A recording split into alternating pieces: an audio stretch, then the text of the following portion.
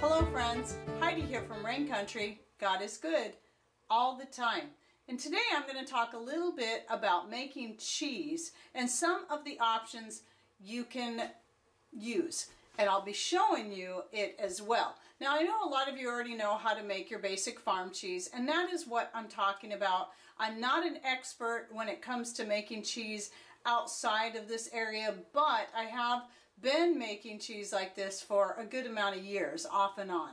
And so I've used it for making ricotta cheese, for using in my homemade lasagna and things like that, and also for making your more firmer cheese like you put in a ball. Now I've yet to do it in the form of a hard cheese, but I'm hoping someday to convince Mr. Rain to make me a cheese press so I can do that. Now, moving on to a few things about making cheese from your raw goat's milk, cow's milk, or even store-bought pasteurized milk. To actually end up with a raw cheese, it involves a different type of process than what we're going to use here. This standard process of making your farm cheese does not leave a raw cheese at the end, but you may start with raw milk. It's still going to be far more healthy than any cheese you can buy in the store, and even some of the store-bought raw cheeses aren't as raw as they claim to be, which would be either they're raw or they're not. So, but for this method you have to heat the milk hot enough that it's going to actually kill everything. It's no longer going to be raw. Now, if you're looking for a truly raw cheese, what you're going to have to do is you're going to have to use, there's different kinds of enzymes you can use, and it's going to be a much slower process. What I recommend is to try making cheese with either your kefir grains, which I've done in the past and it worked really well. It's going to be a far more tangy and tart cheese if you do that. What I did was, after 24 hours, I removed the kefir grains and then let the milk kefir sit for another 2 days, and it got very thick like yogurt. And then I strained it out like you'll see me do with this cheese later in this video. Another option is to use your homemade yogurt. Let it get good and thick and then strain that out. Again, you're probably going to end up with a much more tart cheese than you may want. Now, I'm sure there's other options out there for making a good raw cheese if you're wanting a more mild flavor, like your farm cheese is going to make you, that's not raw. But I don't know a lot about that. I know some of this involves using rennet. Now, I have a few issues with rennet. One being that then you're depending on something that's more store-bought and made by somebody else, rather than something that you know for sure is fully natural, like a lime or a lemon. We can't grow those here, but at least I know what this is. This is an organic lemon, and as far as I know, nobody's been in there and genetically modified it. Now, rennet can be genetically modified. It most typically comes from the lining of a calf's stomach. So if you're a vegetarian, that is definitely something you're probably going to want to avoid unless you know it truly comes from a vegetable source, which it can, but it's not, it can be tricky finding one that's labeled as such. And even then, if it comes from a vegetable source, it cannot still be genetically modified. And citric acid is the same issue. Citric acid, you want to make sure if you're going to use citric acid, you find one that is not genetically modified. A lot of people think citric acid just comes from citrus. Well, not always. Sometimes it comes from genetically modified corn, believe it or not.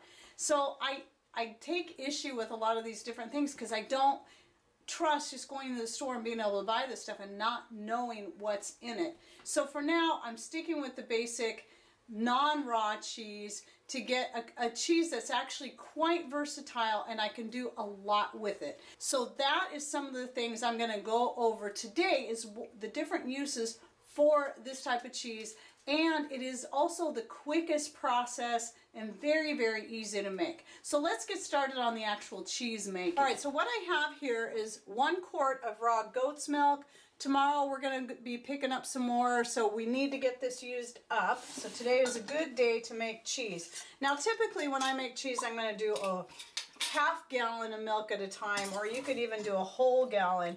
But all I need to do is use up this 1 quart. And for the sake of the video, that's really all I need anyway.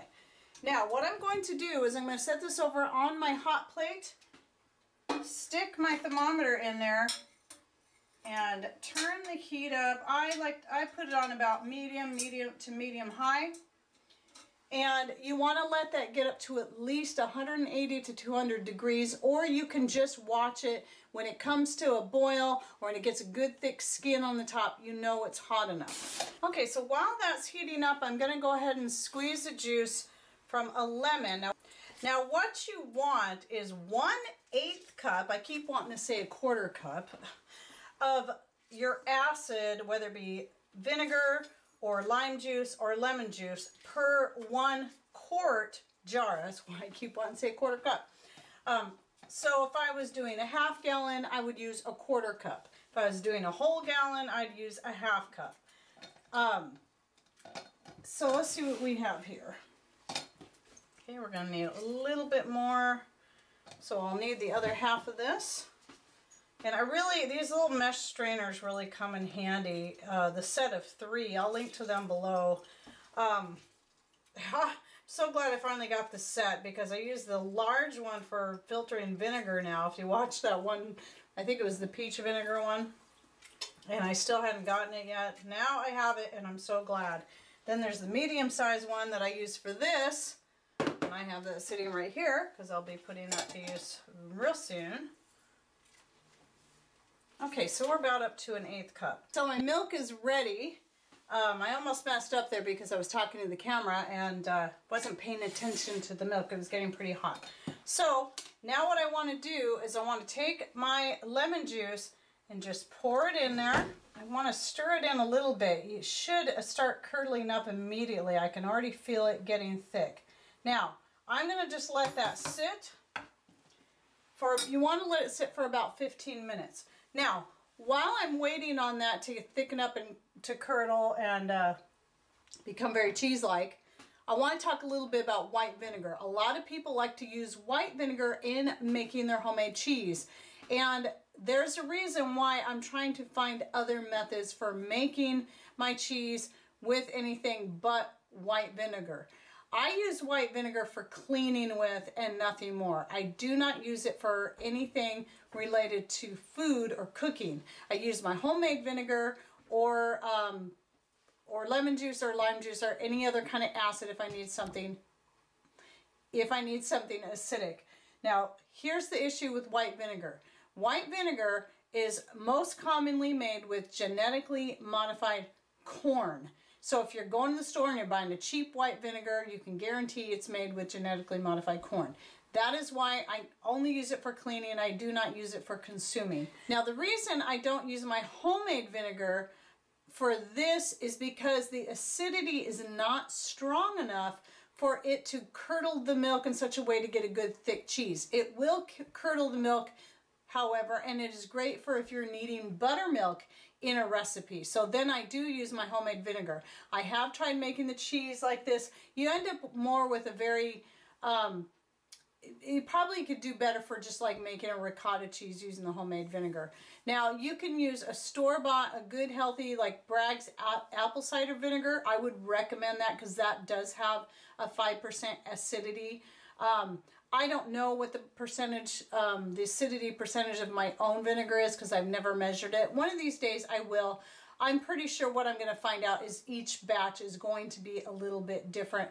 Thus, I'm going to get different results. So let's kind of take a look and see how this is looking right now. It's not ready yet. It still needs to sit. And really, you should leave it alone, but I kind of want you to see what's going on here. Okay, so I am going to go ahead and set this aside and let it cool for a bit and just sit and let it do its thing, and then we'll come back and I'll show you the next step. Well, you're going to be wondering why I'm wearing different clothes in the middle of this video, and that is because this part of the video didn't get recorded yesterday like I thought it was doing. Sometimes I forget to actually hit the record button. Forgive the disjointedness of this video, but that's okay because there was a few things that I wanted to talk about in the video as I was shooting it yesterday that I left out. So I'll be doing that as I go on to this next step, and then we'll move on to the end of the video, being the part that I shot yesterday. So this is actually a second batch I started from another quart of goat's milk, raw goat's milk, and in this one I used the lime juice. Lime juice adds a really unique flavor to the cheese, which I think would be really good in Mexican food. So tomorrow I plan on making some burritos, and I'm going to be using this cheese in that. So what I've done here is this cloth here is some, even though I do have cheesecloth, I wanted to use this today so I could show you that you don't have to have actual cheesecloth to do this, as long as you have some good clean cotton fabric that you can use. This was the fabric I used for years doing the cheese, straining my grape juice, and anything else like that. And it worked great for me. Now, having these mesh strainers like this, I finally got myself a set of 3, and this is the largest one. And so this, and then there's a medium, and then the small one are really handy because now I don't have to use clothespins to hold the fabric in place. I can just set the fabric in the mesh strainer and then let it drain. And now it's already to the point that right here, I've just about got enough of the liquid strained out of it like this, that right here makes a really good ricotta cheese for using in lasagna, making raviolis, or anything else that you're going to use ricotta cheese in. You can stop at this point depending on how you want your cheese to turn out. I'm thinking about keeping this a little bit softer than you'll see in the rest of this video, but it's all about a matter of what you want. You can even make this a hard cheese by using a cheese press, which I don't have yet. If you're wanting your cheese to be more firm, you're simply going to keep straining it out like this. I'm going to go ahead and turn this into a soft cheese because part of the video that got left out is what I did with it after I got to that point. So it's not going to be a ricotta cheese today. Now, ricotta cheese is actually, it means recooked. So typically ricotta cheese is made from the whey. And so I've only tried it once so far, and I was not successful in getting any actual cheese out of it. Though I may try again with this batch. However, for the cost of what ricotta cheese is in the store, and knowing the kind of milk it's come from, and this I know is coming from good organic raw goat's milk. I know whose goats they are. I trust what this is, and it's so much cheaper, even if I make it from, use this as the ricotta cheese, and instead of making it from the whey, and even if I just threw the whey out. However, your whey is going to have a lot of other good benefits. But I'll get to those in just a minute. So let me show you that the harder you want your cheese, the more firm you want it, the more liquid you're going to want to try to squish out of it. And I find that kind of massaging it like this is really going to make the difference. Now, I'm not trying to get this super firm, and you may be surprised that once you pull the fabric back at how firm it actually is. When I get it to the point where it's like Play-Doh, that's a really good consistency to work with. So then what I do is I'm going to take the cheese out of the fabric. Try to scrape as much out. You can use like a spatula of some sort, anything to kind of scrape as much out of there as possible. And then I like to wash these out by hand, and then if it's sunny especially, I like to hang it in the sun to fully disinfect it. So I've got my cheese to this point, and you can see how it is. And this is where I'm going to want to add my salt. So you don't need a whole lot, maybe about, for this much, 1/4 to 1/2 teaspoon. And then just kind of knead it in there like you would bread dough. Now keep in mind, this is just from a quart of milk. If you were to use a whole gallon, you're going to end up with 4 times this much. Now, as far as your uses for the whey, there are so many. You can use this for fermenting with. You can feed this to your dogs. My dogs love this, and it's really good for them. You can give it to your chickens, which I haven't done that yet, but I think I might give them a little bit today and see how they like it. You can drink this yourself. You can use it in your homemade smoothies or whatever. This is really good, healthy stuff. Or as I said, you can try doing the recook process of making ricotta cheese, which I think I'm going to try with this just to see, try again to see if I can get it to work. But you can also use this in homemade breads. It makes your breads just really, really good. Pancakes, anything like that. And if all else fails, if you stick it in your refrigerator and forget about it, and it starts to spoil, and then you're like, oh, dang, like I tend to do. I stick it in my refrigerator and mean to use it, and then I forget. This is really good for your fruit trees. So I'll pour it onto my apple and my peach trees and whatever fruit trees I have at the time.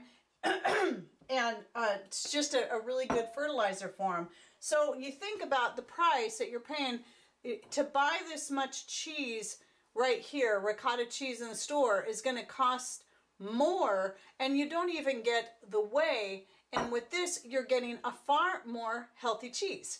So the next step that I'm going to do then is I can either use this cheese as is in whatever I want to do, or I can then flavor the cheese. In this picture I'm going to show you next was some cheese I made last week, I think it was, and I divided it into 4 parts and flavored each part differently.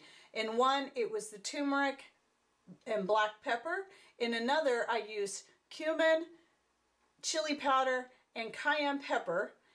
Another one was the rosemary garlic, and then the last one was the tomato and jalapeno. I used dried tomatoes and dried jalapenos, and they were all really, really good. I was having a hard time deciding my favorite, and you can get as creative as you want with your cheese. So I'm going to show you the picture of those cheeses I made, and then I'm going to move on to the next part of the video and show you how I mix the spices and herbs into the cheese. Today, what I'm going to do is I'm going to make 2 of the ones I made in there, plus a couple of variances. So I'm going to start with the rosemary garlic. And to be honest, I couldn't decide which one for sure was my favorite out of all that. So we're going to put about better than a teaspoon of some granulated garlic. The rosemary garlic was excellent, excellent. And so was the turmeric. I don't know, and the jalapeno tomato is really good. I did like the Mexican flavored one, but probably not as much as the rosemary and garlic. So to this one, you see what I'm doing here? I probably put in about a teaspoon of rosemary to this amount. And again, it's going to be totally up to you. And what I do is I just knead the flavors in like I would bread. And you don't want to wait too long, because it's going to be easiest to do this while your cheese is still warm, rather than waiting for it to get cold, because then it's going to get a little drier, it's going to get set up a little bit more. And then the other thing I wanted to add to this was this lovely blend I got from my friend, who's going to be bartering with me for some more here real soon. And this time I'm just going to take the lid off. This is going to be quite spicy. So anyway, I'm just going to knead that in there. Obviously, I'll probably be the only one eating this unless my oldest son comes over, because he likes really hot and spicy too. Because that blend, I tell you, it is a spicy one. Okay, so then I'm just going to, you can shape this however you want. I'm sure you could even use like a cookie cutter or something. I'm just going to make it into a nice little ball, and what I found is once this is chilled in the fridge, it actually slices up. As long as you have a good sharp knife, you can actually slice this and make slices out of it, even though it's a softer cheese. Now to this one, I'm going to be adding my black pepper and turmeric with another little addition. So, I'd say about a teaspoon or so of black pepper, lots of black pepper. And we know that black pepper and turmeric are great together because the black pepper helps the body assimilate the turmeric better. So a little bit more than that.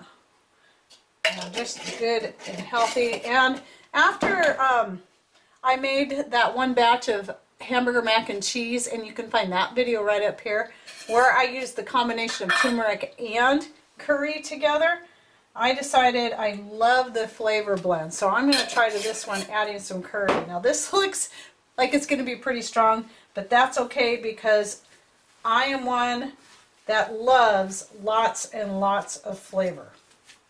Seems like it takes me about 2 days to get the yellow out of my fingernails and my skin when working with turmeric.